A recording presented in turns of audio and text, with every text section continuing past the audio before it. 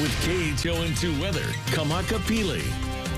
A wet day across the islands, depending on where you are, especially for the west end of the state. And if we take a peek in through our Po'akahi, our Monday to start off the week, here on Oahu, expect it to be a partly cloudy day, but some of those clouds can thin out as we get through into the afternoon hours. We're going to be setting us up for a wetter than normal trade wind weather pattern, and we're actually starting to see that this evening too, with some pockets of moisture, especially over Kauai. Some of that pockets of moisture sweeping over Oahu today, bringing in some of those clouds and, of course, those windward showers. Taking our threat into our Monday, we're looking at our rains and that fog, that uahi pele, to remain on a moderate condition. Those rains, especially for the morning and the evening hours, afternoon hours, should be a little drier compared to that. In terms of our surf first, let's get this out of the way. 2 to 4 footers for north and east facing shores, 1 to 3 for south and the west facing shores as well. That UV index coming down a notch with the increase of cloud coverage.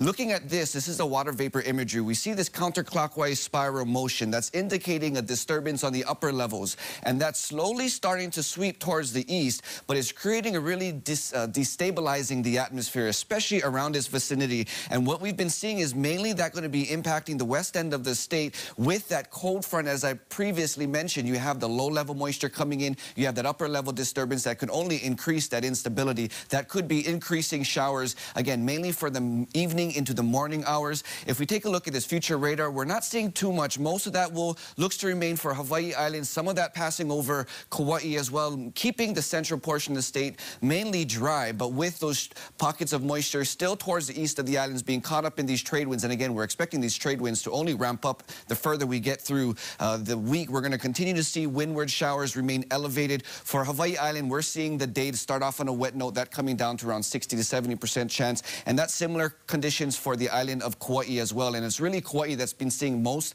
of the showers come down throughout the day today. We had a weak disturbance that moved over the island, creating some of that for Oahu, mainly for Kauai though, leaving the opposite end of the state mostly dry.